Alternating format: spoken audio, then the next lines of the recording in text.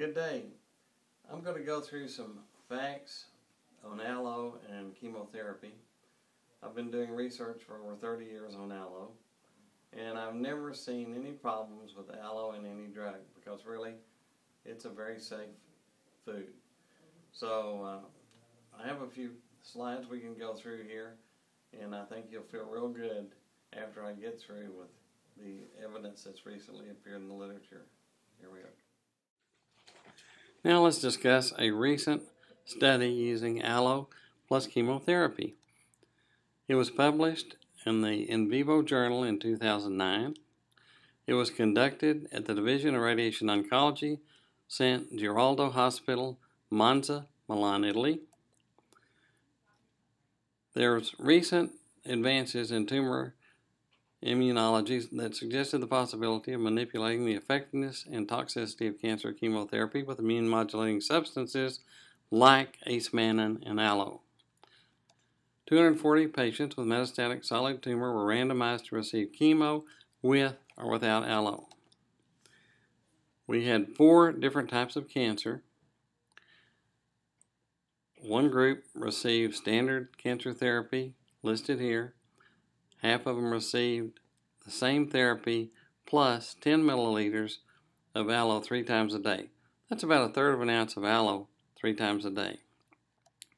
There was a positive response of some kind in 34% of the patients if you added aloe, and only a positive response of some kind in 19% of the patients without aloe. That's almost twice the response simply by adding aloe. Now, a complete response was achieved in 10% with chemo plus aloe, and a complete response in 3% with chemo alone, which is standard for chemo with patients with cancer like this. Aloe plus chemo increased the efficacy in terms of both tumor regressive rate and survival time. Here's the survival curves. You'll notice the top curve represents chemo plus aloe. Aloe was well tolerated in all patients. No undesirable effects were observed. The amount of tumor regression and disease control was significantly higher in patients treated with chemo plus aloe. The average number of lymphocytes was significantly higher in patients treated with chemo plus aloe. Aloe improved the effectiveness and reduced the toxicity of cancer chemotherapy. Aloe with acemannan is proving to be a valuable addition to complementary and integrative medicine. It was the author's opinion that the information available up to now could justify the clinical use of aloe in human metastatic cancer, at least to improve the efficacy and tolerance of chemotherapy and radiotherapy. Make sure the aloe you use has acemannan. Check with the manufacturer. Here's what you should expect. 1 ounce of aloe contains approximately 150 milligrams of total polysaccharides, which contains approximately 60 milligrams of polyacetylated mannan.